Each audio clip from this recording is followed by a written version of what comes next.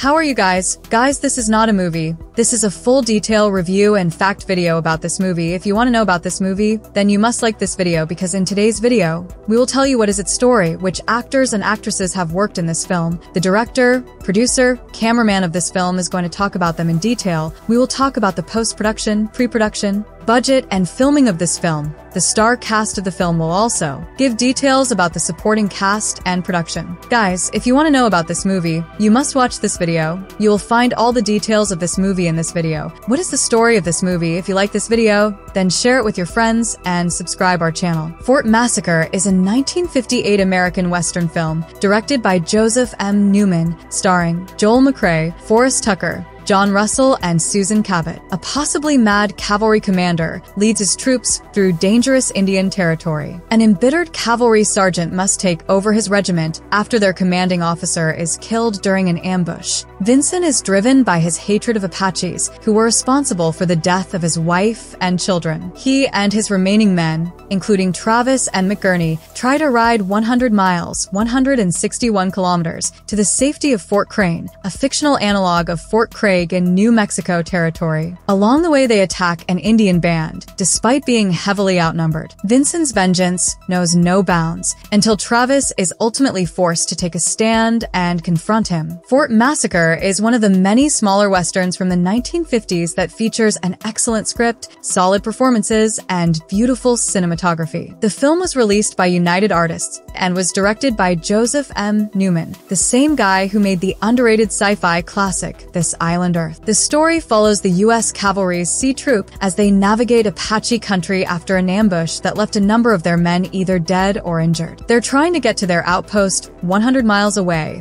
while under constant fire from hostile natives. It's the same plot that could have been and was used for a ton of war movies, but the draw of Fort Massacre isn't the story. The real beauty is watching these characters as they deal with what appears to be a no-win situation. Joel McCrea, one of the actors most associated with 50s westerns, plays Sergeant Vincent, a flawed character that seems to be an echo of John Wayne from The Searchers. McCrea's sergeant is driven by a prejudice that was born from the anger, fear, and helplessness of a past tragedy. Seemingly surrounded by Apache, he's faced with a series of bad circumstances, but he continues to make questionable decisions that cause his men to doubt his leadership ability. The rest of the cast is made up of a bunch of recognizable character actors of the day, including Forrest Tucker from F Troop, John Russell from Rio Bravo and Pale Rider, Denver Pyle from the Dukes of Hazzard, Susan Cabot from The Wasp Woman, and Anthony Caruso from The Asphalt Jungle. Like a lot of 50s westerns, Fort Massacre is steeped in film noir tradition. The script was written by Martin Goldsmith, the screenwriter of the outstanding Noir Detour, as well as another western from this era, Cast a Long Shadow, which starred real-life war hero Audie Murphy. His dialogue is as sharp as a knife or an arrow. When a character questions one of McCrea's decisions, the sergeant refers to his rank, saying, "You want these stripes? You can have M. They weigh a ton." The men of C Troop hold no illusions or romance about their status in the cavalry and pass their time grumbling about their position, aware that they're faceless troops who are only meant to follow orders without question. This means that no one will really mourn them if they're sent straight to their graves,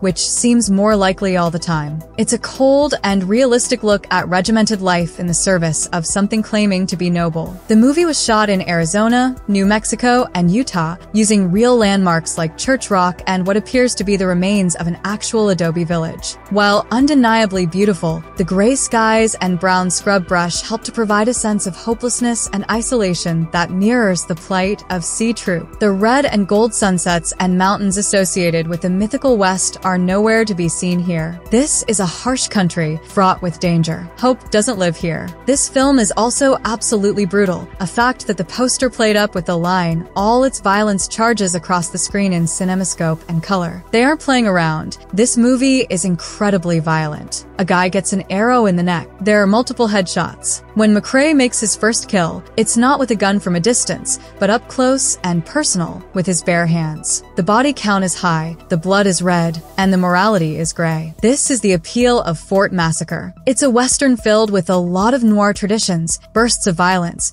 seemingly hopeless circumstances, and a group of well-defined characters that all have different motivations and aspirations. There are no black hats and white hats, just real people trying and sometimes failing to do what they think is right. It's hard to go wrong with any Western from this prolific period for the genre, but Fort Massacre is an exceptional example of how even the smaller movies from the time remain compelling, even all these years later. Fort Massacre, 1958, takes a standard Lost Patrol war movie plot and adapts it to 1879 New Mexico and a tale of remnants of an embattled cavalry platoon who have to make it through hundreds of miles of hostile desert terrain while fighting off roving bands of Apaches. It's a harsh, gritty take on the subject, uncompromising and fairly unpredictable. It has a tough, grizzled, nearly all-male cast, led by Joel McCrea as a sergeant forced to take command after all the superior officers have been killed. The members of the platoon gripe and take issue with McCrea over the risks he makes them take, including the decision to attack a large band of Apaches who've taken over a needed waterhole. McCrea is driven by a hatred of the Apaches, who'd killed his wife, and his men are concerned that his emotions are coloring his decision-making. It's well told, gripping, and expertly photographed by Carl Guthrie, entirely on location. The climax takes place in an abandoned Indian cliff dwelling. It also has a particularly strong cast. In addition to McCrea, the chief soldier characters include Forrest Tucker, TV's F Troop, as an Irishman who makes light of everything but is especially hostile to McCrea, John Russell, TV's The Lawman, as a son of privilege who joined the army to find himself, and veteran character actor Anthony Caruso, as Pawnee, a seasoned Indian scout. The other soldiers include Denver Pyle, Bonnie and Clyde, Robert Osterloh, White Heat, and Rayford Barnes, the Wild Bunch. Also in the cast are third-billed Susan Cabot, the Wasp Woman, in a small role as a Paiute Indian girl hiding out in the cliff dwelling with her grandfather, Francis L. McDonald, Northwest Mounted Police. Comic character actor Irving Bacon, the Blondie series, pops up as a shady traitor who puts the cavalrymen in danger. It's a consistently suspenseful film with regular bursts of action, including 2 major gun battles with the Apaches. The action is never contrived and plays out in a believable fashion throughout, with no last-minute rescues or superhuman actions by the cavalrymen. The men behave in an authentic fashion, and one can see this film as a respectable echo of earlier war-themed Lost Patrol movies, including Samuel Fuller's The Steel Helmet and Anthony Mann's Men in War. The ending is quite surprising. The script is by Martin M. Goldsmith, Detour, and the film was directed by Joseph Newman, Pony Soldier, This Island Earth. The cinemascope photography suffers considerably from the murky color print which ran in a full-frame presentation on Superstation TBS, which didn't even bother to pan and scan. As a result, group shots of the men debating plans of action frequently feature off-camera speakers. This is one of many unsung westerns from the 1950s that would benefit greatly from a letterboxed remastered DVD edition enabling it to be rediscovered by Western fans. Fort Massacre is an odd movie in a lot of ways, not least because it's well worth seeking out, but it's frustrating to watch. There's a lot that's wrong with it, but it takes root in your brain and stays with you because it also does quite a lot very right indeed. The lead is Joel McCrea, playing very much against type as the story's bad guy, though oddly, he's also one of the good guys. The explanation of that sentence would count as a good synopsis of the film. There are other easily recognizable character actors here too, like Forrest Tucker and a very young Denver Pyle, but I'm watching for John Russell, who would have been 100 years old on January 3rd, 2021, and he's arguably the best thing about the film. He's one of 4 highlighted co-stars, and he's the only one with a story arc, as his character is just as important to this story as McCrea's, important enough that he literally gets the last word. His story arc both goes in the right direction and in the direction of right, making him our moral compass in a complex situation. As you might imagine, this is a Western, set entirely in the deserts of the Southwest. And we begin on July 28, 1879. Captain Cole had command of C Troop,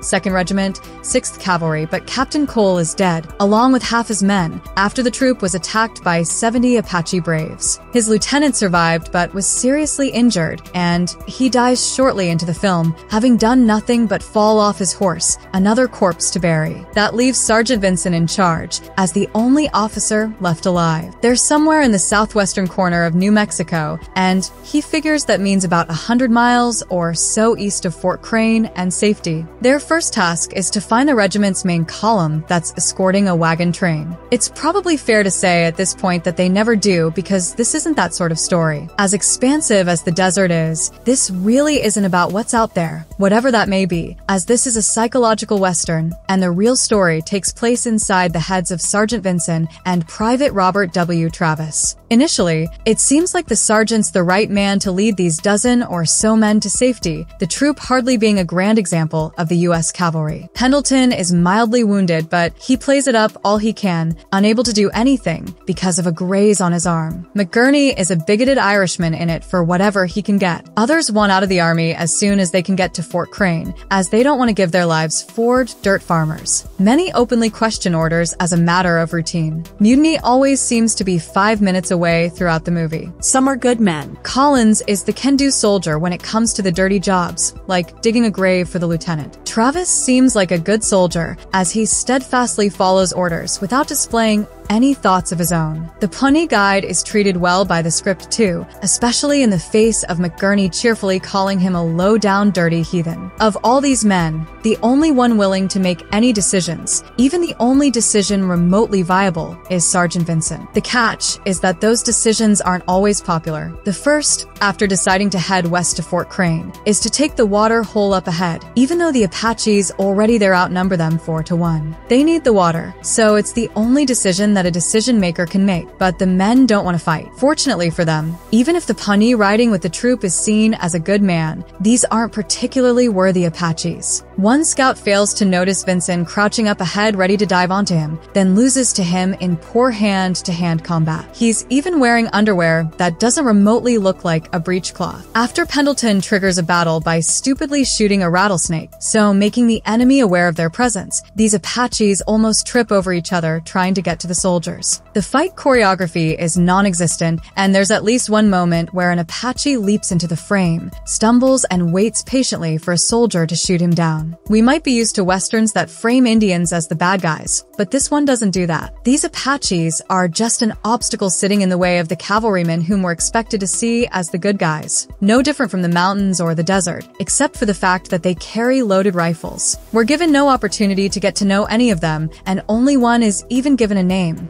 Moving Cloud, and dialogue, though none of it is either in English or subtitled. Even then, he's only briefly in the picture, just long enough to haggle with a couple of traders at their wagon, before being captured, killing the Pawnee in a one-on-one fight, and riding off into the desert. It's clear even early on who the bad guy is supposed to be, even if we don't buy into it initially, and that's Sergeant Vincent. His men don't just grumble about his decisions, they actively question his state of mind. He's worse than a fool, one suggests. He's a madman, and it all goes consistently downhill from there. The script, by Martin M. Goldsmith, most noted for adapting his own novel into the B-movie classic, Detour, in 1945, and for writing a couple of episodes of The Twilight Zone, is primarily concerned with the burden of command and what happens when it's given to someone of dubious sanity. The men are there to add to that burden in two ways. Firstly, they keep dying, and every new death is a fresh pocket watch to sit inside Vincent's shirt, awaiting delivery to the man's family. Secondly, they overtly question his orders so much that it becomes constant background, isolating the sergeant from them. It's also a habit. When the title shows up, it's because he wants to stop at a cliffside dwelling for an hour. All right, we'll build our own fort, one of his men suggests. Fort Massacre. This is especially telling as the very first complaint we hear at the start of the film comes because Vincent doesn't want to stop for an hour. It's clear that, in their eyes, whatever he decides is going to be wrong, even if it's what they asked for 5 minutes earlier. It's presumably because Travis isn't part of those group grumbles and near mutinies that Vincent initially befriends him, looking for company in this tough situation, but the sergeant finds a lot more in the private. He's an educated man, but he plays the everyman, our avatar in the film as much as our moral compass. He's 30, he says, but at 29, he was a bum, and before that he was a baby. He uses his wit not to answer questions or offer solutions,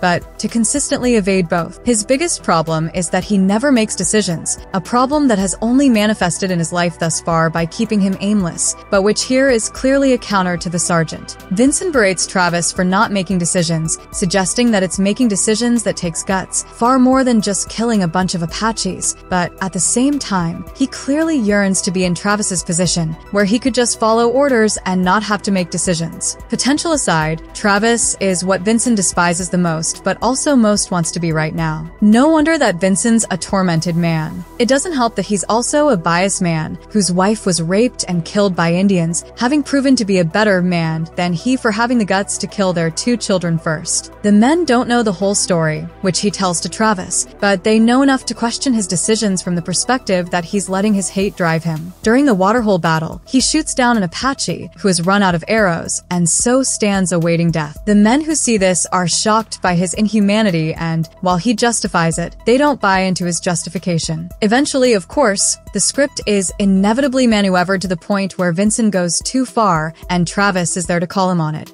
If only he can make a decision to do so. For all the build towards it, this eventuality is a quick scene, so quick that we don't quite take in the enormity of it all then and there. By the time we do, the end credits are rolling and the film is over. I liked a lot of this. I'm not used to McCrea playing the bad guy, even if he's also the good guy in some ways, but he does it well. It's not just the stripes that are heavy, it's those watches too, and his own feelings. It isn't just hate, as it's a lot more complex than that, but it manifests as hate and it leads him down a time-honored path that goes all the way back to Poe, if not earlier. It wouldn't be at all surprising to find that Shakespeare wrote this story in a different form. While I know so many of these actors from Westerns, even if I've never seen Tucker in F Troop or Russell and Lawman, 2 popular Western TV shows in the 50s and 60s, it's good to see them again. Tucker is as unlikable here as Denver Pyle is likable, but they're both excellent in their respective roles. I liked it working around an obviously low budget by staying in the desert throughout. We never reach a town, let alone a fort, and nothing comes close except for the abandoned cliff dwelling. And I especially liked the psychological approach of the script. However, I didn't like a lot of this too. I found the disagreeable nature of most of the men overplayed, not by individual actors, but by the script, which saw them more as a way to add pressure on Vincent than as individuals. That's a minor complaint though, not remotely as objectionable as a host of less forgivable faults. It was routine in 1958 for Native Americans to be played by people of other races, so I can't single this one out for fault on that front, but it's a particularly poor example of this trend. Larry Chance isn't bad as Moving Cloud, and Anthony Caruso is pretty decent as the Pawnee, but neither of them should have been given those roles. Susan Cabot, as talented an actress as she was, is far worse as an unnamed Paiute girl who gets too much screen time for no reason beyond adding a pretty girl to proceedings. She even has the audacity to suggest that she's 17, which we don't buy for 1 second. She was actually 32. The nameless Apaches range from bad to worse, and it's hard not to cringe watching them. But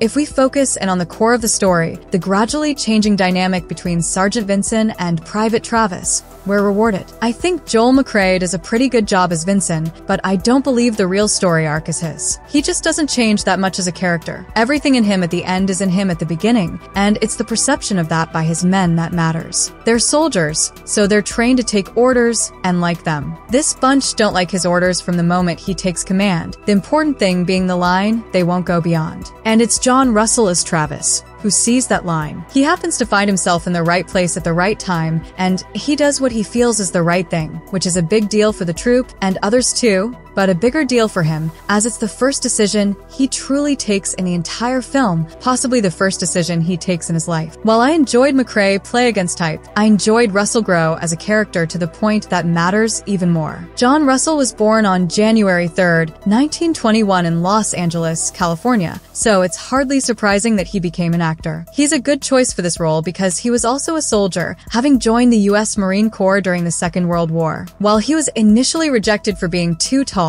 he was 6 feet 3 inches, an inch taller than McCrea, but an inch shorter than Forrest Tucker. Not that you'd believe that by watching this. He was commissioned as a second lieutenant and served as an assistant intelligence officer at Guadalcanal, a service cut short by contracting malaria. His first picture as an actor was for 20th Century Fox in 1945, playing an uncredited guard in Ernst Lubitsch's A Royal Scandal. Fox kept him in work, though it never gave him a break as a leading man. His first lead was for a different studio, Republic Pictures, in a Judy Canova movie, Oklahoma Annie, in 1952. He made more films for more studios and even played the lead in an international adventure show on television called Soldiers of Fortune, which ran for 2 seasons. While he appeared in quite the variety of films and TV shows, including a children's science fiction show, Jason of Star Command, in which he replaced James Doohan, his go-to genre was westerns. On television, he was primarily Marshal Dan Troop in Lawman, an ABC series that ran for 4 seasons and 156 episodes. Figuring that a lawman aged 37 had to be experienced, he soon added white streaks to his hair so as to teach the job to his 19-year-old deputy, making him not only a tough and by-the-book law officer, but also a mentor training up the next generation. In film, he's probably best known today for playing Nathan Burdett, the knife poised at the throat of Rio Bravo, as the poster would have it, in Howard Hawks' film of that name. He's the corrupt rancher who owns the town and besieges it when the law, in the form of John Wayne and Walter Brennan, arrest his brother Joe for murder. In later years, he appeared in 3 Clint Eastwood pictures, 2 of them westerns. His career ran for over 4 decades, from 15 films in the 40s to 5 in the 80s, ending with Eastwood's Pale Rider and a Sam Jones action flick called Under the Gun. He plays a villain in each of them, a corrupt marshal in the former and an international arms smuggler in the latter. They weren't a bad way to end a career, as Pale Rider was the highest-grossing western of the 80s. I wonder if being seen as a hero and mentor on television prompted him to seek out villainous roles in film. He certainly played both equally well. His last role on television,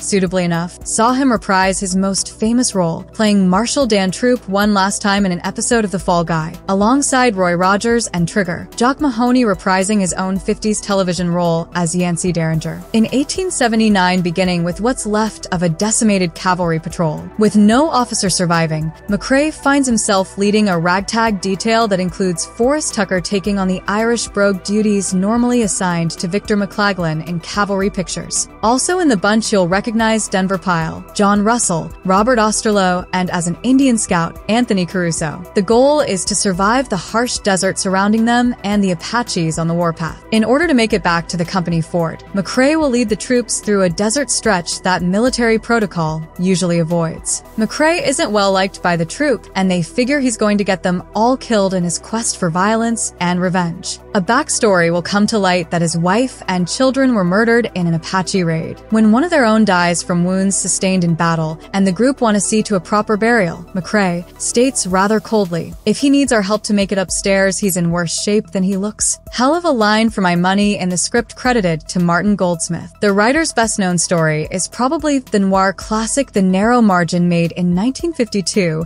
and subsequently remade in 1990. He'd follow up this western working again with both the director, Newman, and McCrea on the 1959 western The Gunfight at Dodge City. The first serious exchange as they work their way back to the safety of the fort takes place at a watering hole that the Apaches currently control. This proves to be a violent exchange that will expose McCrea as a man capable of savage atrocities. It's not quite Henry Fonda gunning down little Timothy McVeigh, but it is rather shocking to see the usually heroic McCrea raise his rifle and murder an unarmed warrior who is clearly raising his hands in a surrendering motion. This latest battle leaves the troop numbers dwindling down to the name actors. Among them, Denver Pyle has sustained a head wound and will become the subject of arguments over whether or not to be left behind as he is holding up the march. One relationship in the film that adds a different angle to the proceedings is allowing Indian Scout Caruso to be more than a cliché by giving him a buddy-slash-buddy relationship with Irishman Forrest Tucker. The most level-headed soldier in the troop is portrayed by John Russell, who will serve a McCrea's confidant, one who sees both the good and the evil within McCrea, a man he struggles to accept as a commander when he sees the unnecessary violence he's capable of. McCrea and his troop will take refuge in the stone walls of an ancient cliffside settlement where the plot will inject a female character in our story. It's the film favorite Susan Cabot as a Paiute Indian who they find alongside her father, Francis MacDonald. Though they may be peaceful and mean the troops no harm, McCrea wants them watched and will not allow them to leave the stone refuge while they await the arrival of the Apache warriors. Well made and compact with a notable leading Western figure in the lead, I couldn't couldn't help but be surprised at the violence aimed at the Apache in the film. No doubt the filmmakers wanted McCrea to come across as vengeful, and sure, I've seen my share of westerns where Indians were presented as the antagonists, but this effort turns that upside down. Anytime there is a skirmish caught on camera, it's McCrea who is clearly the heavy, even if the script has attempted to give us a reason as to his mental state. Thankfully, the script doesn't fool itself into making him out a hero by incredibly finding the love of a Paiute woman. Instead, it will use the Russell character as not only his conscience, but also to serve as the man who will judge him for his sins. On that cast of familiar faces,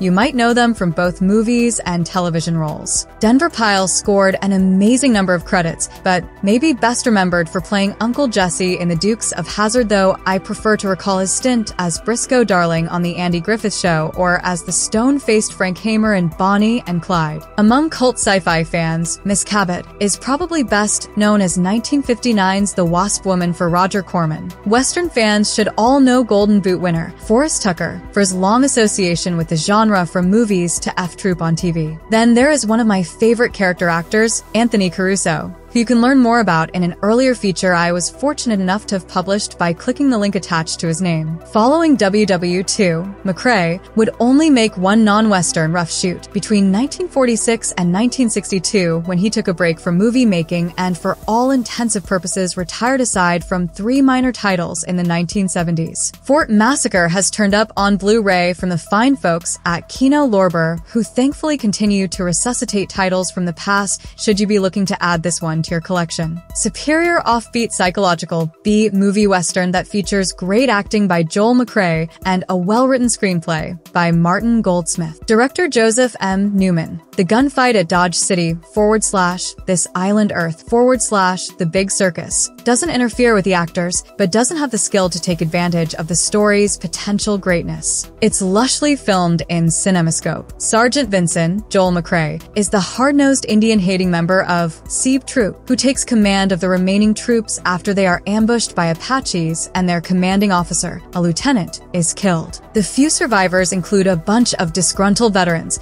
such as the anti-authoritarian Irishman named McGurney, Forrest Tucker, a 30-year-old new recruit who is a college grad drifter named Travis, John Russell, and the unpleasant Winter Pendleton, George and Nyes. Following orders to go to Fort Crane, Vincent first ambushes about 50 Apaches on a war party who are at a waterhole, outnumbered 4-1. The soldiers take heavy casualties, but win after a long fight. When the last Apache surrenders, Vincent kills him, and the men even think more unkindly of their gruff leader than before. Vincent decides to push onto Fort Crane by taking a dangerous shortcut through hostile restricted Indian territory rather than wait for reinforcements at the secure waterhole after Privates Tucker and Moss, the only survivors of the massacred main column, show up at the waterhole. Vincent is curious about Travis and engages him in conversation. He learns that Travis is confused about what to do in life and can't make a decision. Therefore, he joined the army to become a man. Travis gets to talk to a still grieving Vincent about how he misses his gentle wife who was raped and butchered by Indians 5 years ago and made a decision to shoot her 2 youngsters rather than surrender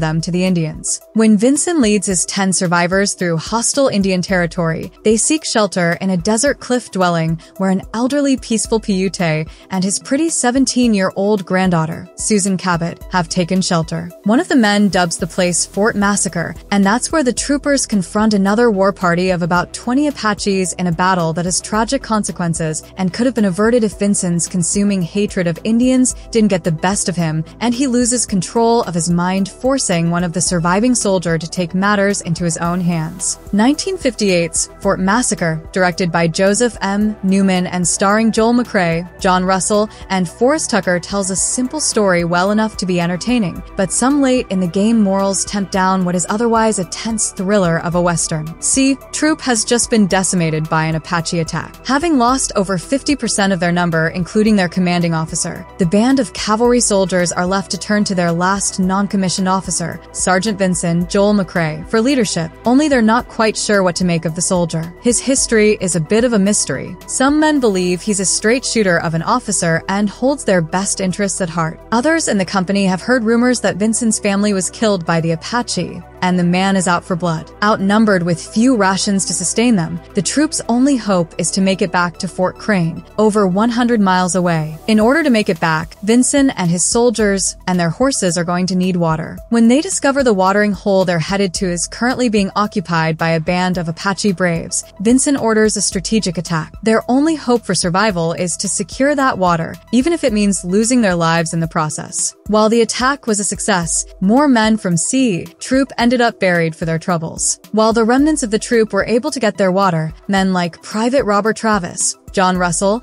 and Private McGurney, Forrest Tucker, start to question Vincent's thinking. Travis is able to empathize with his commanding officer, and Vincent offers up some explanations for his actions, but it still leaves the private feeling a little raw. When C Troop learns that their backup column has been massacred and that an Apache war party is hot on their trail, their best hope for survival is an abandoned cliff dwelling. Some men want to scatter and make a run for it, while others side with Vincent that their best chance for survival is the fortified dwelling. With ammunition running low and the will of the men in shambles, Travis, along with the rest of C Troop, will quickly learn the true mettle of Sergeant Vincent. Is he a man of honor and duty whose only goal is to ensure the lives of his men? Or is he a broken man driven insane by his desires for vengeance? At a scant 80 minutes, Fort Massacre is a swift and entertaining action-packed western. Bullets fly fast and furious, and the film's tension level rarely abates for very long. That said, the film tries to tack in a little too much heavy-handed character motivations and moralizing for its own good. This isn't to say that the film shouldn't have tried this approach to give the story a little more weight. It's just that by the time the film reaches the third conversation between Travis and Vincent about the motives of the sergeant's decision-making, the moralizing gets to be a bit redundant. The trouble with Fort Massacre is that in the time allotted for the story, it really only could be either a straight action western or a quiet moralizing film, but not both. Maybe an extra 15 or 20 minutes could have helped bring out the morals and themes in question a little cleaner, because at the swift pace this film runs at, there isn't enough time to stop the show and think about it, especially when actions speak louder than words. All in all, Fort Massacre is a solid entry in the Western genre. It keeps to the genre basics, and its central characters play to specific archetypes. Joel McCrea does a fine job in the lead as Sergeant Vincent. For much of the film, it's guesswork to determine the man's mental condition and reasoning, and McCrea brought the conflicting nature of Vincent to the screen. One moment you feel for him, the next you're glad you don't know the man personally. To that effect, his counterweight in the film is John Russell as Private Travis. Russell has always been a favorite of mine in the genre, as he brings a strong presence to every role, from his turn in Rio Bravo to his chilling performance in Pale Rider. He's a great actor and holds his own against the commanding McCrea. Forrest Tucker also delivers a fun performance as well. For a B-movie western that is given the full grandeur of an A film with sweeping desert vistas punched with some exciting action sequences, Fort Massacre turns out to be a solid little flick that is absolutely worth a watch. The growth of Kino Lorber's Studio Classics label has yielded a lot of wonderful discoveries for this reviewer, but nowhere more than in the western genre. The company seems particularly devoted to unearthing hidden gems from the tradition's most prolific era, the 1950s, when the sheer number of westerns was so staggering that even if one were to watch a western a day, which I try to do, one could never truly scratch the surface of what was happening at both the studio and independent era in the post-war period. While masters of the form like John Ford, Anthony Mann, and Bud Boetticher are well known to enthusiasts of the genre, even the most dedicated fans often have trouble keeping some truly great movies from falling through the cracks. At the same time that Boetticher was making his best films with Randolph Scott, the extraordinary Ran-On cycle that ran from 1956 to 1960, Scott's future ride, The High Country co-star Joel McCrea, was making a couple awfully good westerns of his own with director Joseph M. Newman. Newman was a journeyman responsible for a series of fine but underrated westerns like Pony Soldier and Red Skies of Montana, who went on to helm episodes of The Twilight Zone and Alfred Hitchcock Presents. In 1958, he teamed with McCrea for the extraordinary Fort Massacre, a sort of stripped-down companion piece to Ford's The Searchers, in which McCrea plays a racist cavalry commander seeking vengeance for the deaths of his wife and children. A slightly less prestigious exploration of the same issues as Ford's masterpiece, for Massacre lacks Ford's poetry, but faces its subject more directly. McCrea's intense bigotry and cruelty are occasionally quite shocking to behold. Yet McCrea's character is also far from one note. Throughout the film, Newman and screenwriter Martin M. Goldsmith play with audience identification, shifting our sympathies among not only the various white characters, many of them men in McCrea's own regiment who think he's insane, but to the Apaches and Pawnees as well. The movie is extremely sophisticated in its manipulation of point of view, and as a result, the action sequences pack a real punch. They're all infused with moral complexity and rage. Although the movie takes the occasional misstep that dates it somewhat, the hilariously miscast Susan Cabot as a Native American girl is probably its biggest liability. Overall, it's a riveting, provocative piece of work, with some highly quotable lines from Goldsmith thrown into the mix. Newman's mastery of the cinemascope frame, which is also on display in his subsequent collaboration with McCrea, the gunfight at Dodge City, allows for dynamic, visually pleasing images that are serviceably presented on Kino Lorber's Blu-ray. The transfer isn't the most fine-tuned, flesh tones seem washed out at times, and the contrast doesn't seem as sharp as it ought to, but overall the palette is consistent and the print quality solid. The 2.0 audio mix is excellent as well, with a perfect balance between dialogue, music, and effects. There are no extras on this no-frills presentation of a minor gem that deserves to be better known. Thoughtful and powerful Western drama, well played, splendidly photographed, and compellingly directed. The West's most savage story, titled Fort Massacre, is set during the Indian Wars in the Southwest, with a military detachment whose mission results to be escort a civil column. There, a sergeant called Vincent, Joel McCrea, assumes command of a cavalry team after it is mauled in an Apache ambush that murdered its captain and seriously wounded its lieutenant. Vincent is a revenger cavalry sergeant to roust renegade troopers and a tribe of Apaches, and subsequently, the cavalry troop finds itself under constant attack by Indians. Then, the surviving troopers, including various privates, Forrest Tucker,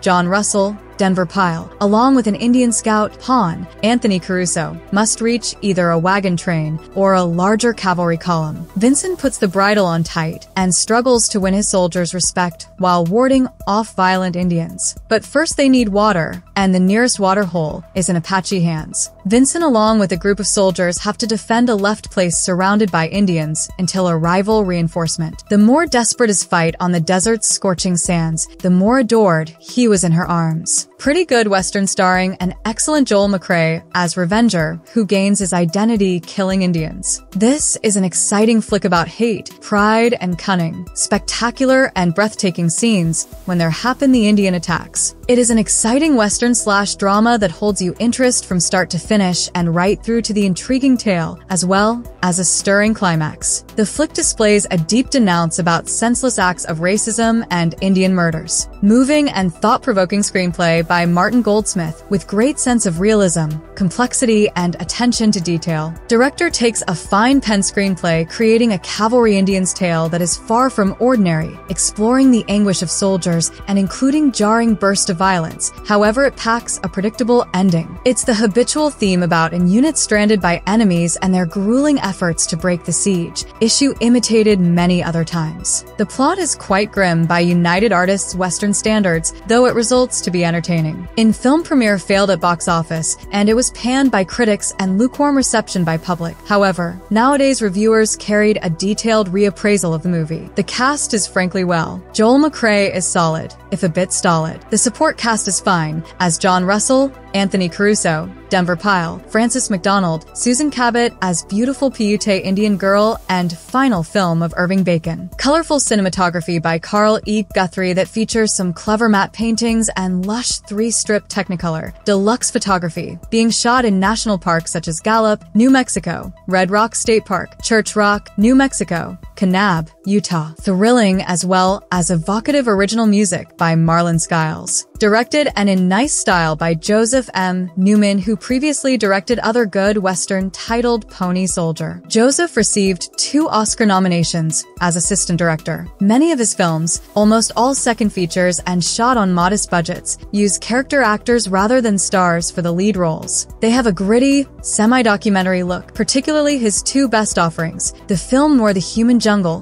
1954, and the outdoor drama Red Sky of Montana, 1952. Many also share an overriding preoccupation with technology, as in 7-Eleven, Ocean Drive, in which an electronically minded telephone repairman played by Edmund O'Brien becomes entangled with a shady bookmaking syndicate, and in Newman's most famous film, the cult sci-fi Island Earth, 1955, though reshot by director Jack Arnold. Newman's work was confident, if routine, some westerns as the Sheriff of Dodge City, The Outcasts of Poker Flat, Fort Comanche, Adventure, Tarzan, The 8 Man, 1959, and a few crime pictures as Death in Small Doses, Flight to Hong Kong, King of the Roaring Twenties, The Story of Arnold Rothstein, 1961, and The Lawbreakers, 1961. Fort Massacre is an authentic must-see, not to be missed for buffs of the genre. An enjoyable movie because of its awesome acting, dialogue, score are world-class.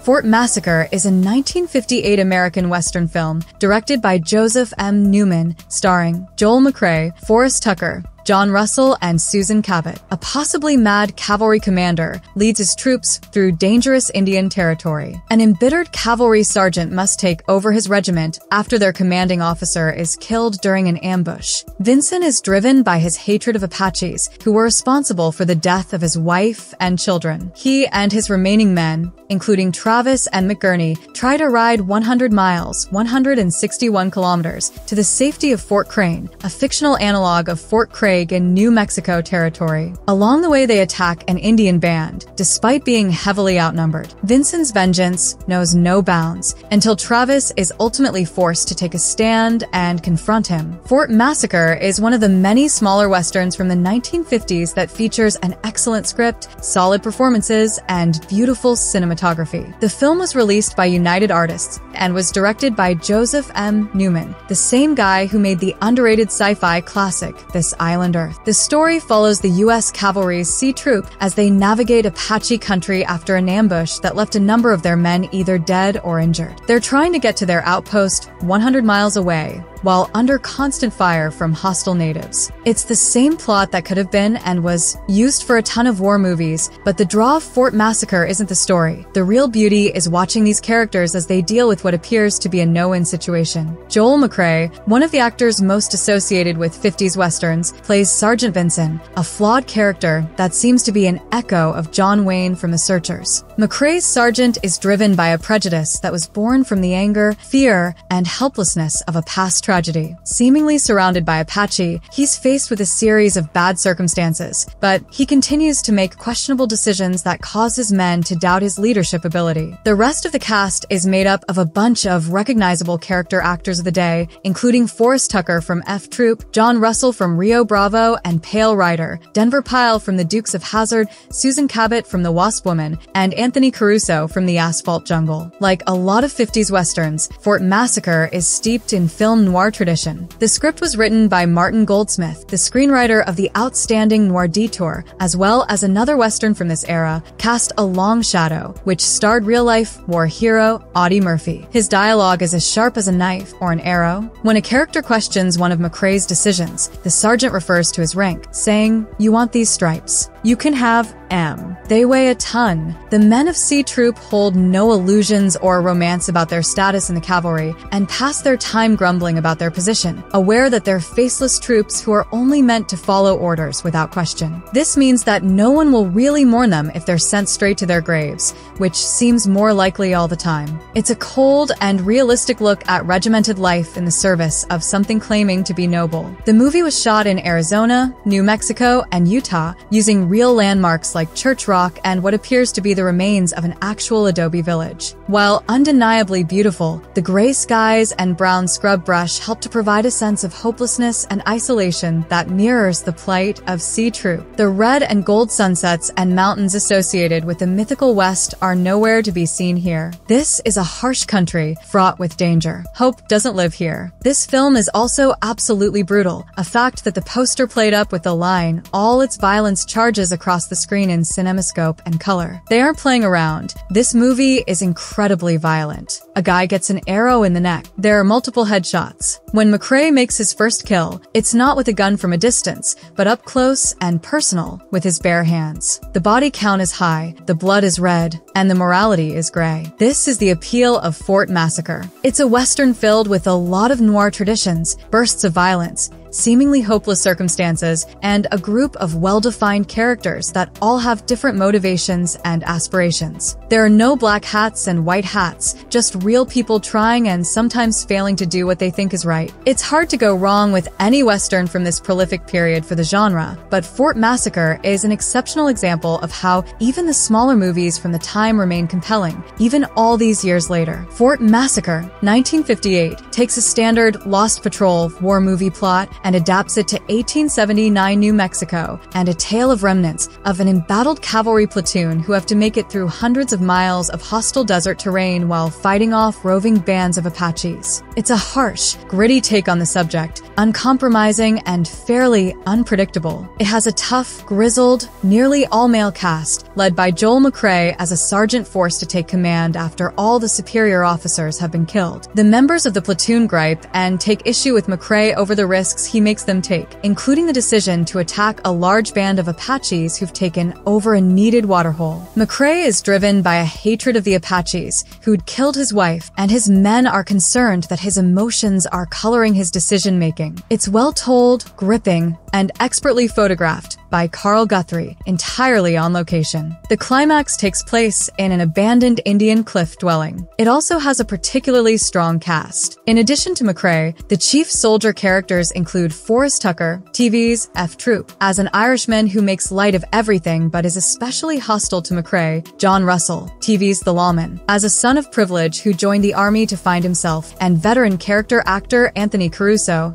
as Pawnee, a seasoned Indian scout. The other soldiers include Denver Pyle, Bonnie and Clyde, Robert Osterloh, White Heat, and Rayford Barnes, the Wild Bunch. Also in the cast are third-billed Susan Cabot, the Wasp Woman, in a small role as a Paiute Indian girl hiding out in the cliff dwelling with her grandfather, Francis L. McDonald, Northwest Mounted Police. Comic character actor Irving Bacon, the Blondie series, pops up as a shady traitor who puts the cavalrymen in danger. It's a consistently suspenseful film with regular bursts of action, including 2 major gun battles with the Apaches. The action is never contrived and plays out in a believable fashion throughout, with no last-minute rescues or superhuman actions by the cavalrymen. The men behave in an authentic fashion, and one can see this film as a respectable echo of earlier war-themed Lost Patrol movies, including Samuel Fuller's The Steel Helmet and Anthony Mann's Men in War. The ending is quite surprising. The script is by Martin M. Goldsmith, Detour, and the film was directed by Joseph Newman, Pony Soldier, This Island Earth. The cinemascope photography suffers considerably from the murky color print which ran in a full-frame presentation on Superstation TBS, which didn't even bother to pan and scan. As a result, group shots of the men debating plans of action frequently feature off-camera speakers. This is one of many unsung westerns from the 1950s that would benefit greatly from a letterboxed remastered DVD edition enabling it to be rediscovered by Western fans. Fort Massacre is an odd movie in a lot of ways, not least because it's well worth seeking out, but it's frustrating to watch. There's a lot that's wrong with it, but it takes root in your brain and stays with you because it also does quite a lot very right indeed. The lead is Joel McCrea, playing very much against type as the story's bad guy, though oddly, he's also one of the good guys. The explanation of that sentence would count as a good synopsis of the film. There are other easily recognizable character actors here too, like Forrest Tucker and a very young Denver Pyle, but I'm watching for John Russell, who would have been 100 years years old on January 3rd, 2021, and he's arguably the best thing about the film. He's one of 4 highlighted co-stars, and he's the only one with a story arc, as his character is just as important to this story as McCrea's, important enough that he literally gets the last word. His story arc both goes in the right direction and in the direction of right, making him our moral compass in a complex situation.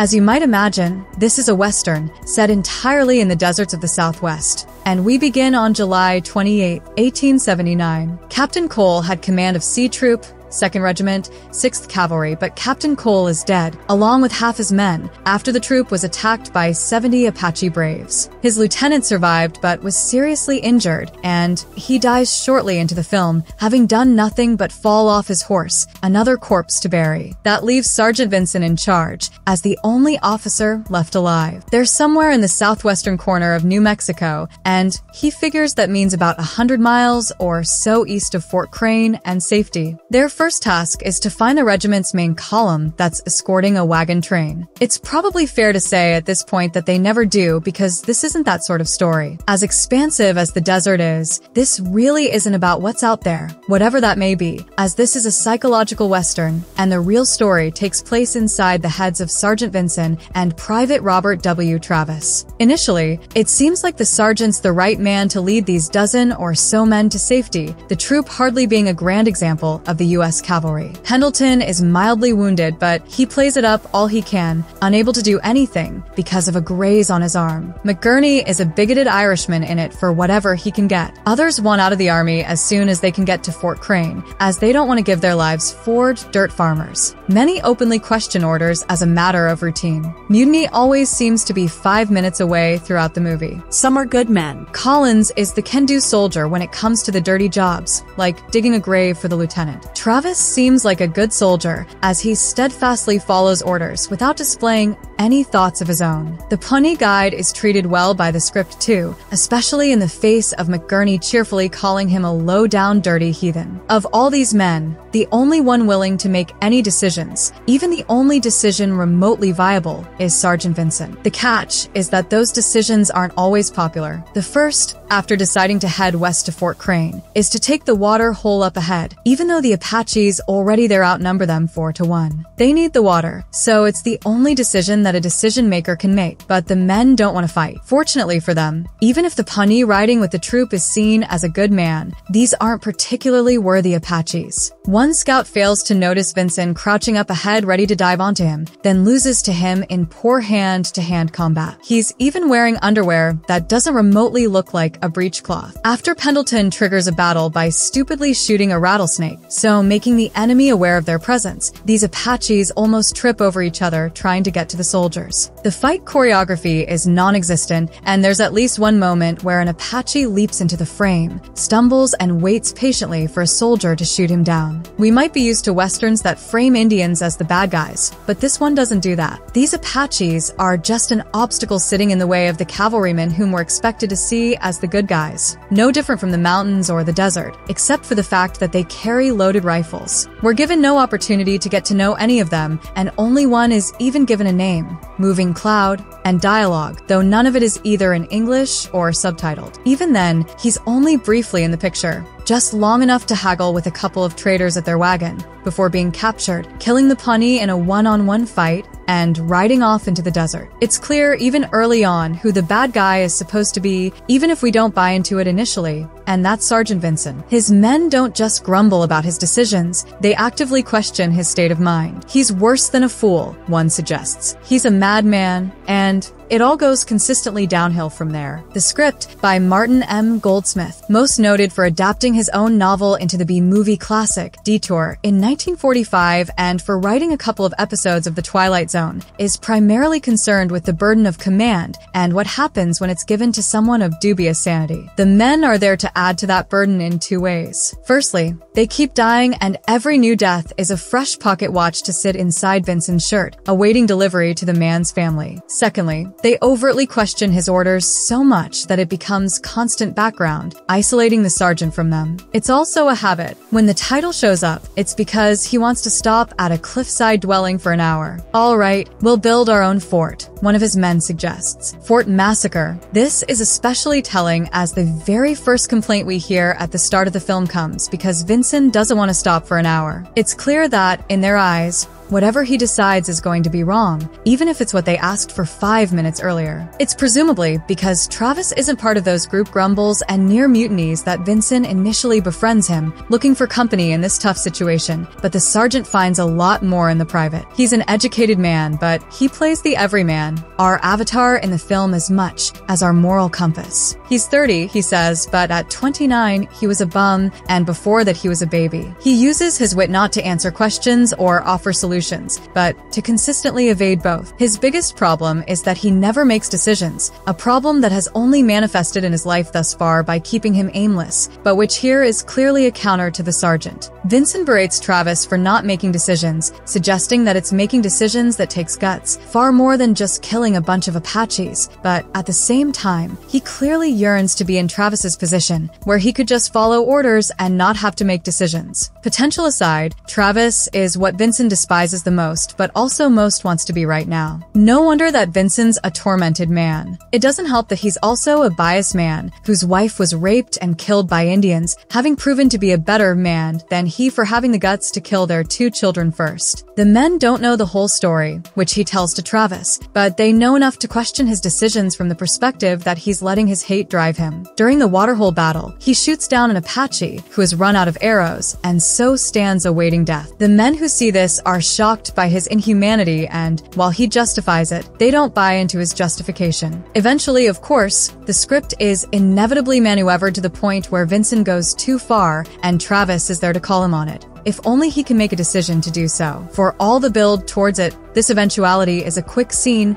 so quick that we don't quite take in the enormity of it all then and there. By the time we do, the end credits are rolling and the film is over. I liked a lot of this. I'm not used to McCrea playing the bad guy, even if he's also the good guy in some ways, but he does it well. It's not just the stripes that are heavy, it's those watches too, and his own feelings. It isn't just hate, as it's a lot more complex than that, but it manifests as hate, and it leads him down a time-honored path that goes all the way back to Poe, if not earlier. It wouldn't be at all surprising to find that Shakespeare wrote the story in a different form. While I know so many of these actors from Westerns, even if I've never seen Tucker in F Troop or Russell and Lawman, 2 popular Western TV shows in the 50s and 60s, it's good to see them again. Tucker is as unlikable here as Denver Pyle is likable, but they're both excellent in their respective roles. I liked it working around an obviously low budget by staying in the desert throughout. We never reach a town, let alone a fort, and nothing comes close except for the abandoned cliff dwelling. And I especially liked the psychological approach of the script. However, I didn't like a lot of this too. I found the disagreeable nature of most of the men overplayed, not by individual actors, but by the script, which saw them more as a way to add pressure on Vincent than as individuals. That's a minor complaint though, not remotely as objectionable as a host of less forgivable faults. It was routine in 1958 for Native Americans to be played by people of other races, so I can't single this one out for fault on that front, but it's a particularly poor example of this trend. Larry Chance isn't bad as Moving Cloud, and Anthony Caruso is pretty decent as the Pawnee, but neither of them should have been given those roles. Susan Cabot, as talented an actress as she was,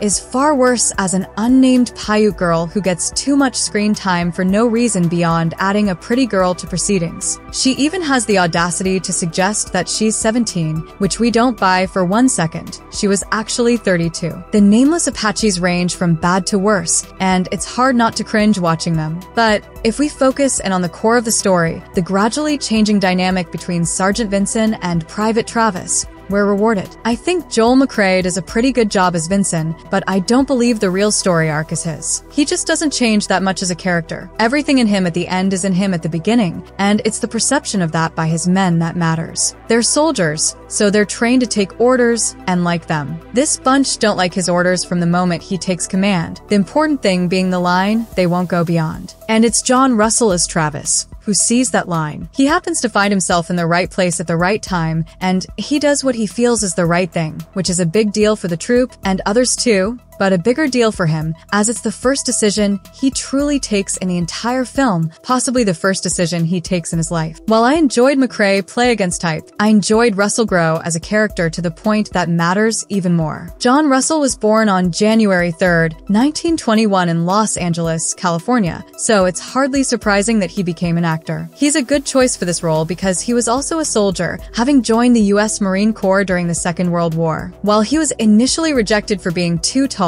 he was 6 feet 3 inches, an inch taller than McCrea, but an inch shorter than Forrest Tucker. Not that you'd believe that by watching this. He was commissioned as a second lieutenant and served as an assistant intelligence officer at Guadalcanal, a service cut short by contracting malaria. His first picture as an actor was for 20th Century Fox in 1945, playing an uncredited guard in Ernst Lubitsch's A Royal Scandal. Fox kept him in work, though it never gave him a break as a leading man. His first lead was for a different studio, Republic Pictures, in a Judy Canova movie, Oklahoma Annie, in 1952. He made more films for more studios and even played the lead in an international adventure show on television called Soldiers of Fortune, which ran for 2 seasons. While he appeared in quite the variety of films and TV shows, including a children's science fiction show, Jason of Star Command, in which he replaced James Doohan, his go-to genre was westerns. On television, he was primarily Marshal Dan Troop in Lawman, an ABC series that ran for 4 seasons and 156 episodes. Figuring that a lawman aged 37 had to be experienced, he soon added white streaks to his hair so as to teach the job to his 19-year-old deputy, making him not only a tough and by-the-book law officer, but also a mentor training up the next generation. In film, he's probably best known today for playing Nathan Burdett, the knife poised at the throat of Rio Bravo, as the poster would have it, in Howard Hawks' film of that name. He's the corrupt rancher who owns the town and besieges it when the law, in the form of John Wayne and Walter Brennan, arrest his brother Joe for murder. In later years, he appeared in 3 Clint Eastwood pictures, 2 of them westerns. His career ran for over 4 decades, from 15 films in the 40s to 5 in the 80s, ending with Eastwood's Pale Rider and a Sam Jones action flick called Under the Gun. He plays a villain in each of them, a corrupt marshal in the former and an international arms smuggler in the latter. They weren't a bad way to end a career, as Pale Rider was the highest-grossing western of the 80s. I wonder if being seen as a hero and mentor on television prompted him to seek out villainous roles in film. He certainly played both equally well. His last role on television,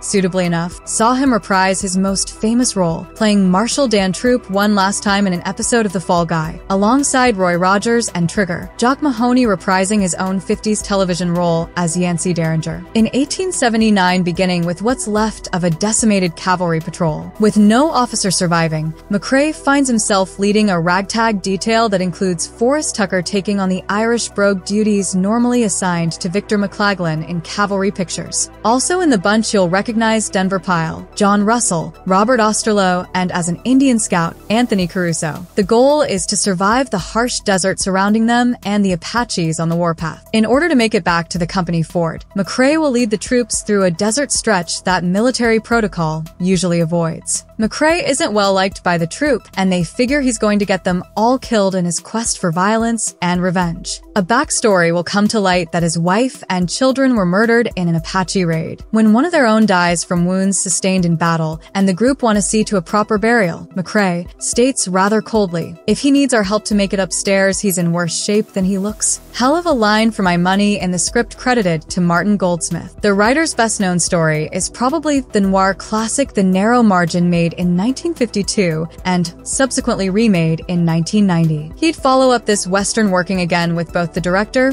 Newman, and McCrea on the 1959 western The Gunfight at Dodge City. The first serious exchange as they work their way back to the safety of the fort takes place at a watering hole that the Apaches currently control. This proves to be a violent exchange that will expose McCrea as a man capable of savage atrocities. It's not quite Henry Fonda gunning down little Timothy McVeigh, but it is rather shocking to see the usually heroic McCrea raise his rifle and murder an unarmed warrior who is clearly raising his hands in a surrendering motion. This latest battle leaves the troop numbers dwindling down to the name actors. Among them, Denver Pyle has sustained a head wound and will become the subject of arguments over whether or not to be left behind as he is holding up the march. One relationship in the film that adds a different angle to the proceedings is allowing Indian Scout Caruso to be more than a cliché by giving him a buddy-slash-buddy relationship with Irishman Forrest Tucker. The most level-headed soldier in the troop is portrayed by John Russell, who will serve a McCrea's confidant, one who sees both the good and the evil within McCrea, a man he struggles to accept as a commander when he sees the unnecessary violence he's capable of. McCrea and his troop will take refuge in the stone walls of an ancient cliffside settlement where the plot will inject a female character in our story. It's the film favorite Susan Cabot as a Paiute Indian who they find alongside her father, Francis MacDonald. Though they may be peaceful and mean the troops no harm, McCrea wants them watched and will not allow them to leave the stone refuge while they await the arrival of the Apache warriors. Well-made and compact with a notable leading Western figure in the lead, I couldn't help but be surprised at the violence aimed at the Apache in the film. No doubt the filmmakers wanted McCrea to come across as vengeful, and sure, I've seen my share of Westerns where Indians were presented as the antagonists, but this effort turns that upside down. Anytime there is a skirmish caught on camera, it's McCrea who is clearly the heavy, even if the script has attempted to give us a reason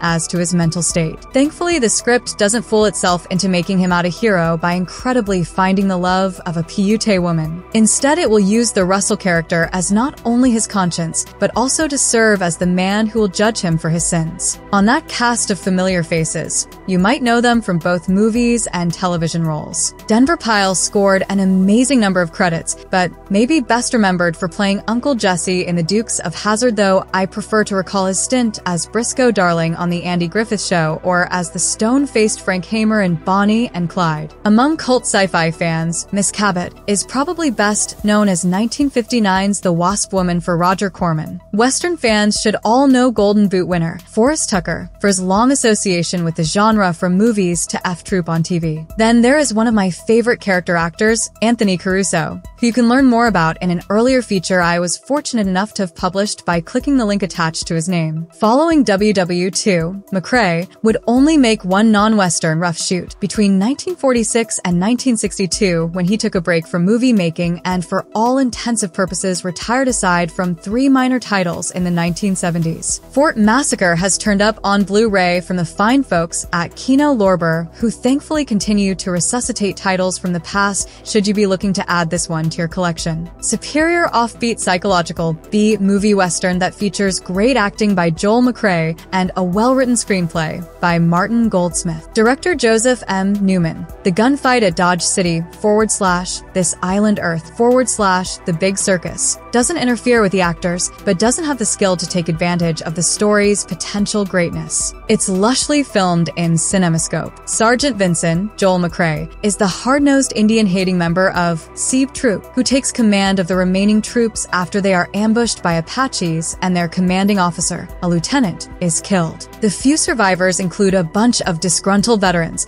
such as the anti-authoritarian Irishman named McGurney, Forrest Tucker, a 30-year-old new recruit who is a college grad drifter named Travis, John Russell, and the unpleasant Winter Pendleton, George and Nyes. Following orders to go to Fort Crane, Vincent first ambushes about 50 Apaches on a war party who are at a waterhole. Outnumbered 4-1, the soldiers take heavy casualties, but win after a long fight. When the last Apache surrenders, Vincent kills him, and the men even think more unkindly of their gruff leader than before. Vincent decides to push onto Fort Crane by taking a dangerous shortcut through hostile restricted Indian territory rather than wait for reinforcements at the secure waterhole after Privates Tucker and Moss, the only survivors of the massacred main column, show up at the waterhole. Vincent is curious about Travis and engages him in conversation. He learns that Travis is confused about what to do in life and can't make a decision. Therefore, he joined the army to become a man. Travis gets to talk to a still grieving Vincent about how he misses his gentle wife who was raped and butchered by Indians 5 years ago and made a decision to shoot her 2 youngsters rather than surrender surrender them to the Indians. When Vincent leads his 10 survivors through hostile Indian territory, they seek shelter in a desert cliff dwelling where an elderly peaceful Paiute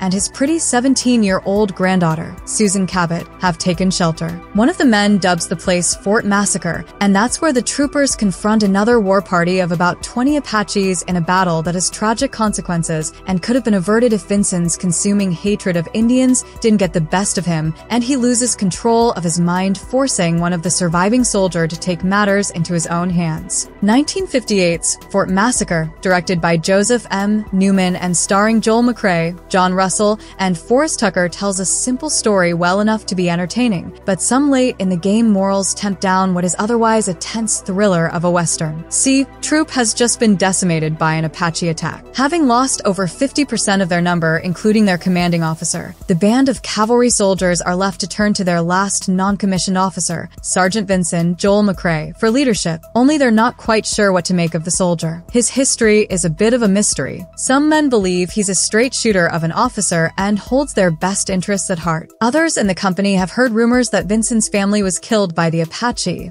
and the man is out for blood. Outnumbered with few rations to sustain them, the troops' only hope is to make it back to Fort Crane, over 100 miles away. In order to make it back, Vincent and his soldiers and their horses are going to need water. When they discover the watering hole they're headed to is currently being occupied by a band of Apache braves, Vincent orders a strategic attack. Their only hope for survival is to secure that water, even if it means losing their lives in the process. While the attack was a success, more men from C Troop ended up buried for their troubles. While the remnants of the troop were able to get their water, men like Private Robert Travis, John Russell, and Private McGurney, Forrest Tucker, start to question Vincent's thinking. Travis is able to empathize with his commanding officer, and Vincent offers up some explanations for his actions, but it still leaves the private feeling a little raw. When C Troop learns that their backup column has been massacred and that an Apache war party is hot on their trail, their best hope for survival is an abandoned cliff dwelling. Some men want to scatter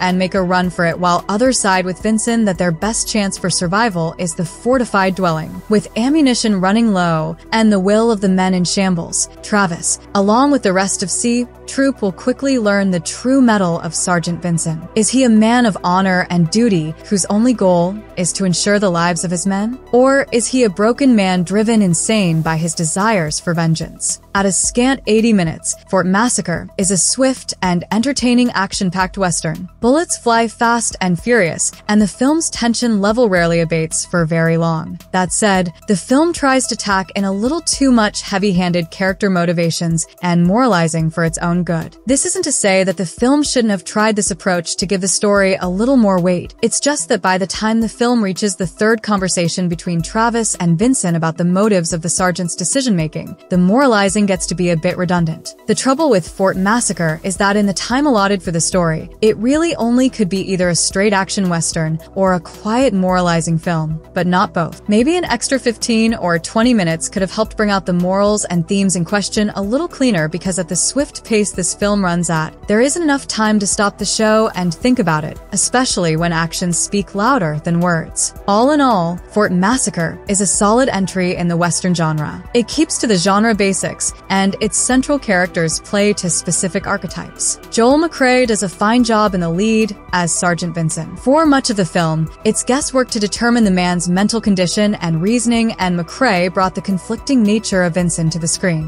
One moment you feel for him, the next you're glad you don't know the man personally. To that effect, his counterweight in the film is John Russell as Private Travis. Russell has always been a favorite of mine in the genre, as he brings a strong presence to every role. From his turn in Rio Bravo to his chilling performance in Pale Rider, he's a great actor and holds his own against the commanding McCrea. Forrest Tucker also delivers a fun performance as well. For a B-movie Western that is given the full grandeur of an A film with sweeping desert vistas punched with some exciting action sequences, Fort Massacre turns out to be a solid little flick that is absolutely worth a watch. The growth of Kino Lorber's Studio Classics label has yielded a lot of wonderful discoveries for this reviewer, but nowhere more than in the Western genre. The company seems particularly devoted to unearthing hidden hidden gems from the tradition's most prolific era, the 1950s, when the sheer number of westerns was so staggering that even if one were to watch a western a day, which I try to do, one could never truly scratch the surface of what was happening at both the studio and independent era in the post-war period. While masters of the form like John Ford, Anthony Mann, and Bud Boetticher are well known to enthusiasts of the genre, even the most dedicated fans often have trouble keeping some truly great movies from falling through the cracks. At the same time that Boetticher was making his best films with Randolph Scott, the extraordinary Ran-Own cycle that ran from 1956 to 1960, Scott's future ride, The High Country, co-star Joel McCrea,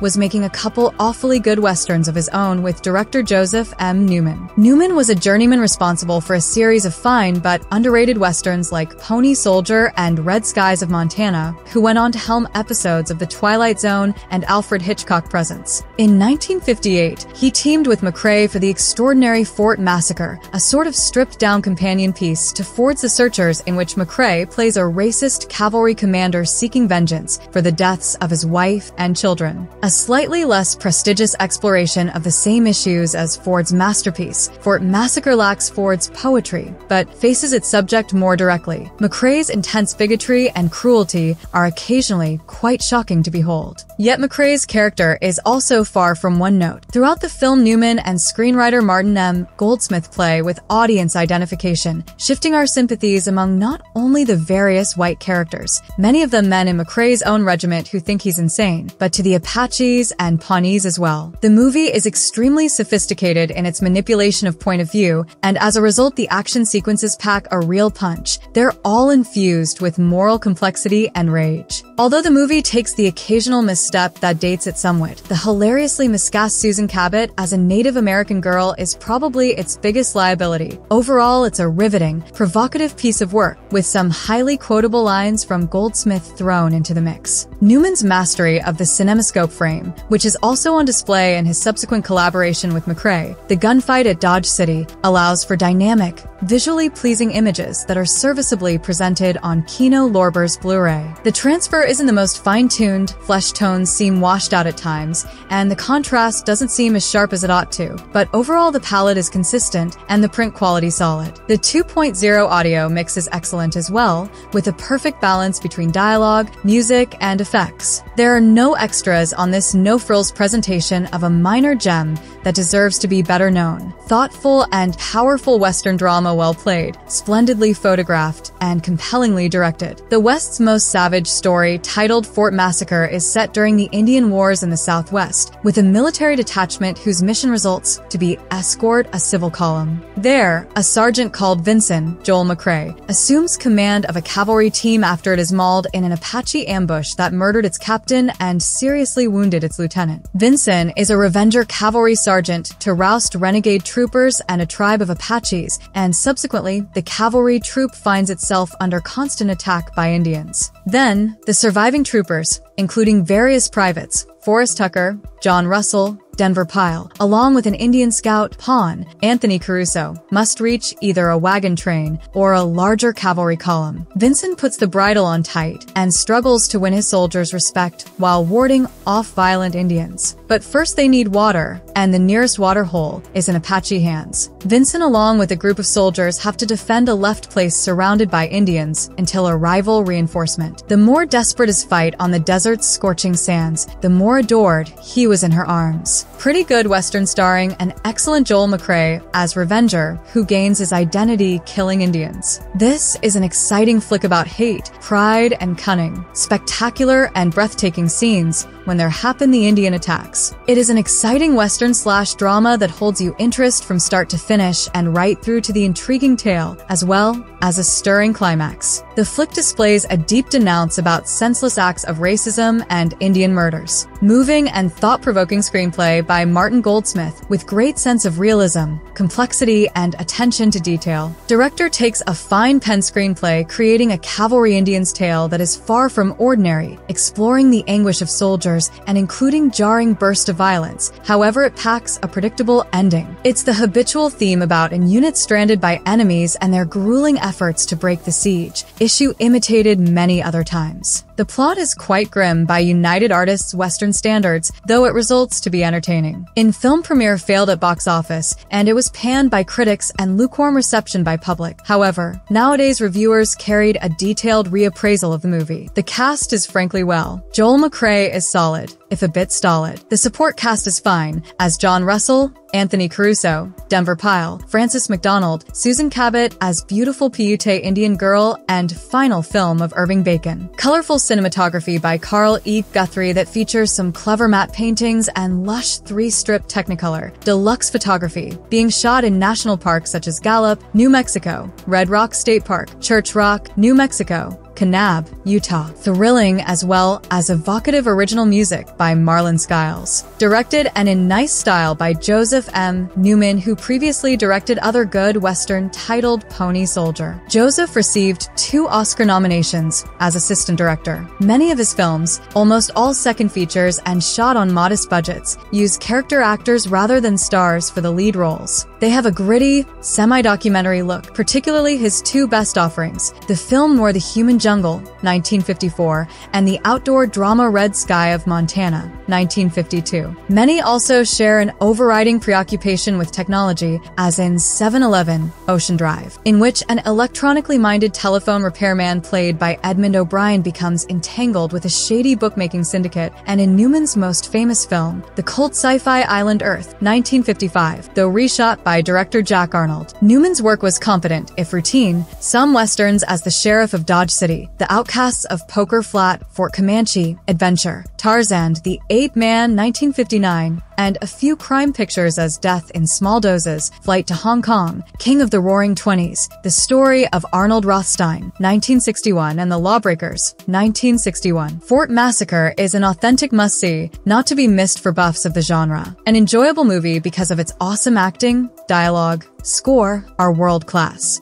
Fort Massacre is a 1958 American Western film directed by Joseph M. Newman, starring Joel McCrea, Forrest Tucker, John Russell, and Susan Cabot. A possibly mad cavalry commander leads his troops through dangerous Indian territory. An embittered cavalry sergeant must take over his regiment after their commanding officer is killed during an ambush. Vincent is driven by his hatred of Apaches, who were responsible for the death of his wife and children. He and his remaining men, including Travis and McGurney, try to ride 100 miles, 161 kilometers, to the safety of Fort Crane, a fictional analog of Fort Craig in New Mexico territory. Along the way, they attack an Indian band, despite being heavily outnumbered. Vincent's vengeance knows no bounds, until Travis is ultimately forced to take a stand and confront him. Fort Massacre is one of the many smaller westerns from the 1950s that features an excellent script, solid performances, and beautiful cinematography. The film was released by United Artists and was directed by Joseph M. Newman, the same guy who made the underrated sci-fi classic This Island Earth. The story follows the U.S. Cavalry's Sea Troop as they navigate Apache country after an ambush that left a number of their men either dead or injured. They're trying to get to their outpost 100 miles away, while under constant fire from hostile natives. It's the same plot that could have been and was used for a ton of war movies, but the draw of Fort Massacre isn't the story. The real beauty is watching these characters as they deal with what appears to be a no-win situation. Joel McCrea, one of the actors most associated with 50s westerns, plays Sergeant Vincent, a flawed character that seems to be an echo of John Wayne from The Searchers. McCrea's sergeant is driven by a prejudice that was born from the anger, fear, and helplessness of a past tragedy. Seemingly surrounded by Apache, he's faced with a series of bad circumstances, but he continues to make questionable decisions that cause his men to doubt his leadership ability. The rest of the cast is made up of a bunch of recognizable character actors of the day, including Forrest Tucker from F Troop, John Russell from Rio Bravo Bravo and Pale Rider, Denver Pyle from The Dukes of Hazzard,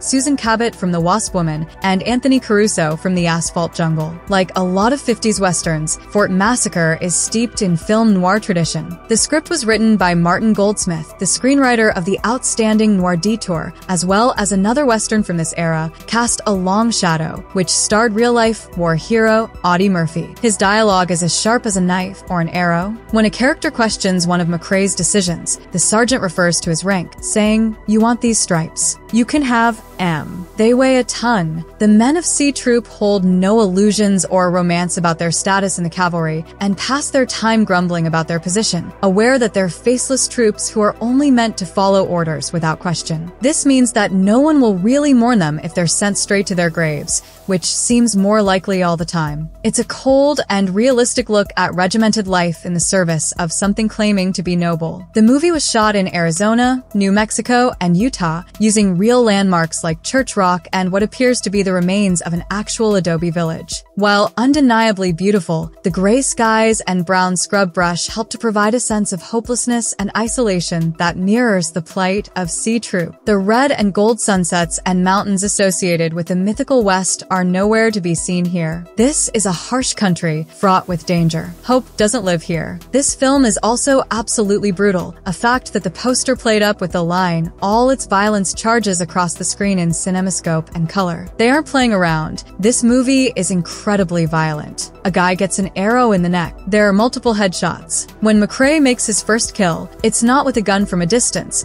but up close and personal with his bare hands. The body count is high, the blood is red, and the morality is gray. This is the appeal of Fort Massacre. It's a western filled with a lot of noir traditions, bursts of violence, seemingly hopeless circumstances, and a group of well-defined characters that all have different motivations and aspirations. There are no black hats and white hats, just real people trying and sometimes failing to do what they think is right. It's hard to go wrong with any western from this prolific period for the genre, but Fort Massacre is an exceptional example of how even the smaller movies from the time remain compelling, even all these years later. Fort Massacre, 1958, takes a standard Lost Patrol war movie plot and adapts it to 1879 New Mexico and a tale of remnants of an embattled cavalry platoon who have to make it through hundreds of miles of hostile desert terrain while fighting off roving bands of Apaches. It's a harsh, gritty take on the subject, uncompromising and fairly unpredictable. It has a tough, grizzled, nearly all-male cast, led by Joel McCrea as a sergeant forced to take command after all the superior officers have been killed. The members of the platoon gripe and take issue with McCrea over the risks he makes them take, including the decision to attack a large band of Apaches who've taken over a needed waterhole. McCrea is driven by a hatred of the Apaches, who'd killed his wife, and his men are concerned that his emotions are coloring his decision-making. It's well-told, gripping, and expertly photographed by Carl Guthrie, entirely on location. The climax takes place in an abandoned Indian cliff dwelling. It also has a particularly strong cast. In addition to McCrea, the chief soldier characters include Forrest Tucker, TV's F Troop, as an Irishman who makes light of everything but is especially hostile to McCrea, John Russell, TV's The Lawman, as a son of privilege who joined the army to find himself, and veteran character actor Anthony Caruso as Pawnee, a seasoned Indian scout. The other soldiers include Denver Pyle, Bonnie and Clyde, Robert Osterloh, White Heat, and Rayford Barnes, the Wild Bunch. Also in the cast are third-billed Susan Cabot, the Wasp Woman, in a small role as a Paiute Indian girl hiding out in the cliff dwelling with her grandfather, Francis L. McDonald, Northwest Mounted Police. Comic character actor Irving Bacon, the Blondie series, pops up as a shady traitor who puts the cavalrymen in danger. It's a consistently suspenseful film with regular bursts of action, including 2 major gun battles with the Apaches. The action is never contrived and plays out in a believable fashion throughout, with no last-minute rescues or superhuman actions by the cavalrymen. The men behave in an authentic fashion, and one can see this film as a respectable echo of earlier war war-themed Lost Patrol movies, including Samuel Fuller's The Steel Helmet and Anthony Mann's Men in War. The ending is quite surprising. The script is by Martin M. Goldsmith, Detour, and the film was directed by Joseph Newman, Pony Soldier, This Island Earth. The CinemaScope photography suffers considerably from the murky color print which ran in a full-frame presentation on Superstation TBS, which didn't even bother to pan and scan. As a result, group shots of the men debating plans of action frequently feature off-camera speakers. This is one of many unsung westerns from the 1950s that would benefit greatly from a letterboxed remastered DVD edition, enabling it to be rediscovered by Western fans. Massacre is an odd movie in a lot of ways, not least because it's well worth seeking out, but it's frustrating to watch. There's a lot that's wrong with it, but it takes root in your brain and stays with you because it also does quite a lot very right indeed. The lead is Joel McCrea, playing very much against type as the story's bad guy, though oddly, he's also one of the good guys. The explanation of that sentence would count as a good synopsis of the film. There are other easily recognizable character actors here too, like Forrest Tucker and a very young Denver Pyle, but I'm watching for John Russell, who would have been 100 years old on January 3rd, 2021, and he's arguably the best thing about the film. He's one of 4 highlighted co-stars, and he's the only one with a story arc, as his character is just as important to this story as McCrea's, important enough that he literally gets the last word. His story arc both goes in the right direction and in the direction of right, making him our moral compass in a complex situation. As you might imagine, this is a Western, set entirely in the deserts of the Southwest. And we begin on July 28, 1879. Captain Cole had command of C Troop,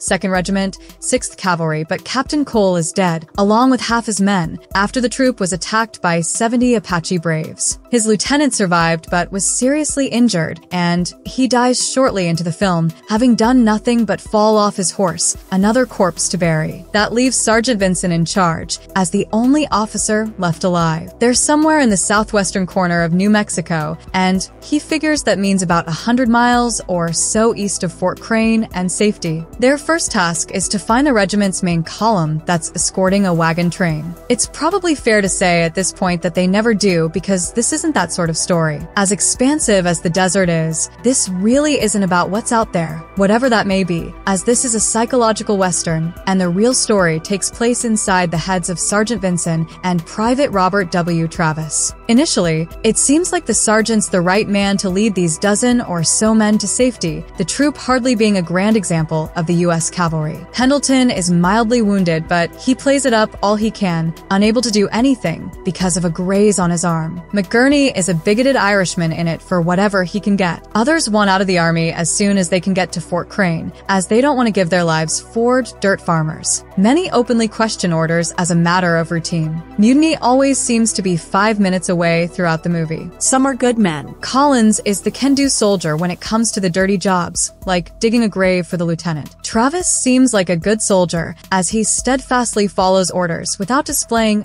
any thoughts of his own. The punny guide is treated well by the script too, especially in the face of McGurney cheerfully calling him a low-down dirty heathen. Of all these men, the only one willing to make any decisions, even the only decision remotely viable, is Sergeant Vincent. The catch is that those decisions aren't always popular. The first, after deciding to head west to Fort Crane, is to take the water hole up ahead, even though the Apaches already there outnumber them 4-1. They need the water, so it's the only decision that a decision maker can make, but the men don't want to fight. Fortunately for them, even if the Pawnee riding with the troop is seen as a good man, these aren't particularly worthy Apaches. One scout fails to notice Vincent crouching up ahead ready to dive onto him, then loses to him in poor hand-to-hand combat. He's even wearing underwear that doesn't remotely look like a breechcloth. After Pendleton triggers a battle by stupidly shooting a rattlesnake, so making the enemy aware of their presence, these Apaches almost trip over each other trying to get to the soldiers. The fight choreography is non-existent, and there's at least one moment where an Apache leaps into the frame, stumbles, and waits patiently for a soldier to shoot him down. We might be used to westerns that frame Indians as the bad guys, but this one doesn't do that. These Apaches are just an obstacle sitting in the way of the cavalrymen whom we're expected to see as the good guys. No different from the mountains or the desert, except for the fact that they carry loaded rifles. We're given no opportunity to get to know any of them, and only one is even given a name: Moving Cloud, and dialogue, though none of it is either in English or subtitled. Even then, he's only briefly in the picture, just long enough to haggle with a couple of traders at their wagon, before being captured, killing the Pawnee in a one-on-one fight, and riding off into the desert. It's clear even early on who the bad guy is supposed to be, even if we don't buy into it initially, and that's Sergeant Vincent. His men don't just grumble about his decisions, they actively question his state of mind. He's worse than a fool, one suggests. He's a madman, and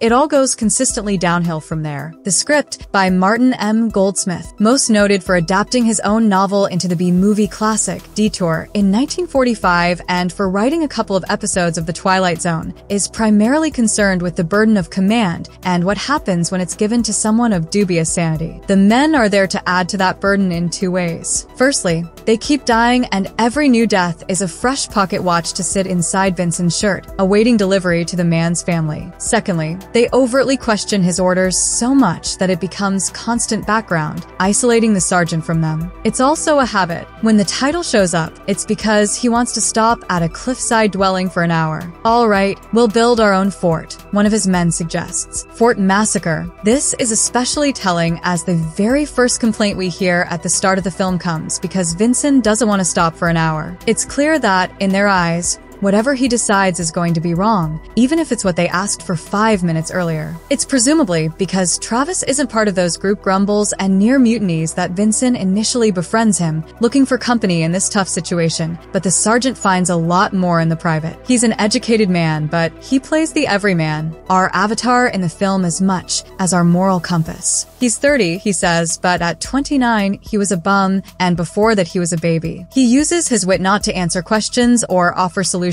but to consistently evade both. His biggest problem is that he never makes decisions, a problem that has only manifested in his life thus far by keeping him aimless, but which here is clearly a counter to the sergeant. Vincent berates Travis for not making decisions, suggesting that it's making decisions that takes guts, far more than just killing a bunch of Apaches, but at the same time, he clearly yearns to be in Travis's position, where he could just follow orders and not have to make decisions. Potential aside, Travis is what Vincent despises the most, but also most wants to be right now. No wonder that Vincent's a tormented man. It doesn't help that he's also a biased man, whose wife was raped and killed by Indians, having proven to be a better man than he for having the guts to kill their 2 children first. The men don't know the whole story, which he tells to Travis, but they know enough to question his decisions from the perspective that he's letting his hate drive him. During the waterhole battle, he shoots down an Apache who has run out of arrows and so stands awaiting death. The men who see this are shocked by his inhumanity, and while he justifies it, they don't buy into his justification. Eventually, of course, the script is inevitably maneuvered to the point where Vincent goes too far and Travis is there to call him on it. If only he can make a decision to do so. For all the build towards it, this eventuality is a quick scene,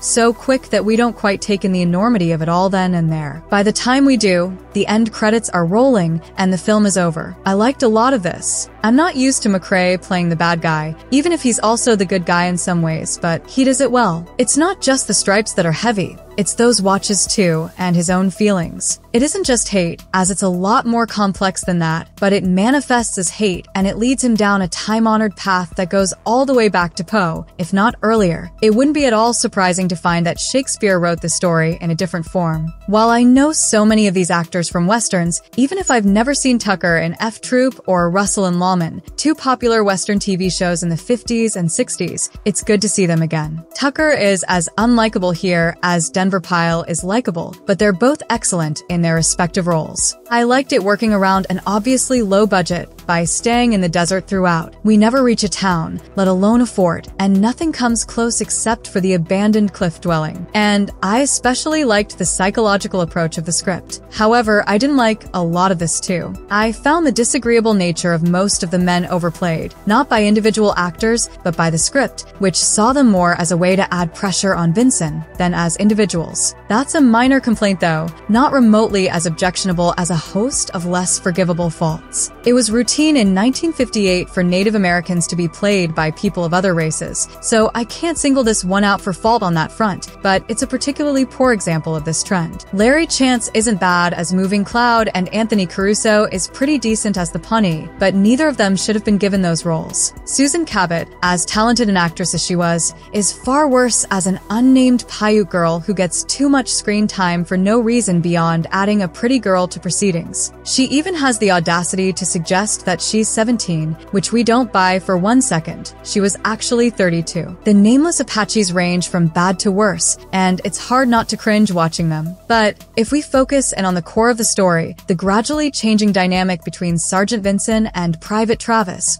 we're rewarded. I think Joel McCrea does a pretty good job as Vincent, but